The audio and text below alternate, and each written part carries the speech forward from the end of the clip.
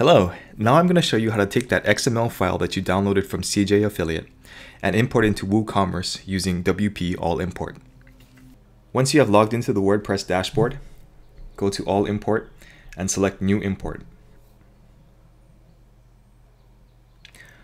Now select the file that you downloaded from CJ Affiliate.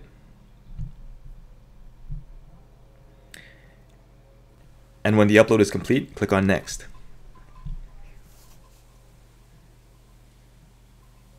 Then in step 2, just scroll down and click on Next again. Now in step 3 is where you're going to build your template for each of the individual product pages. So in the title, click and drag the name into that field. And for the post content, you're going to use the description. So click and drag that into the post content. And then scroll down and click on Next.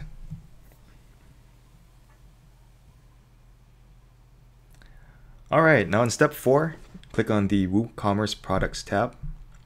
Now since you're importing an affiliate file, you're going to change the product type to external affiliate product. The first thing on the list here, under the General tab, is the SKU. So let's look in the file if we can find the SKU, and then we'll click and drag that there. And then we'll take the buy URL and put that into the product URL field. Now we want to add the regular price. So we'll look through the file and add price. And if there was a sale price in this file, we could also use that and put that into the sale price field. If that was the case, then WooCommerce would simply use the lower price. Now let's scroll down and add the product categories. So when we look through the file, advertiser category is the element that we're looking for. So we can just add that to product categories. Now before we move on, I just want to point out something really quickly.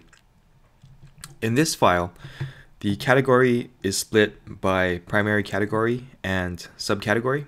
In this case, tea pouches and then bulk pouches. And then there's a separator, which is the greater than sign. So instead of grouping this into just one big category, we can actually pick out the subcategories by using the auto nest function.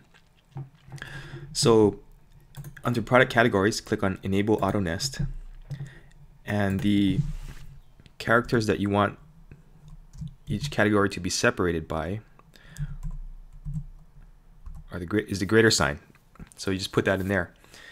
So now when WP All Import brings in your data, it will also parse out the subcategories. Now we also want to get the images for each product. So we're going to go to Featured Image and Media Gallery, click on the Download Images box, and add the image URL. And as we scroll down a little further, we can see the link cloaking add-on. And if you have this installed, it will allow you to cloak all your affiliate links. So that has been selected here. Then we'll scroll down all the way to the bottom and then click on Finish. And now WP All Import will start importing all of those products. Once the import is complete, you can go to your Products tab and take a look at all of the products that WP All Import has imported for you. As you can see, all of these products were set up and you didn't have to do it manually.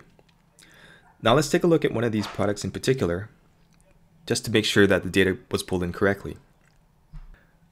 So we're going to look at this chrysanthemum silver tea tin as an example.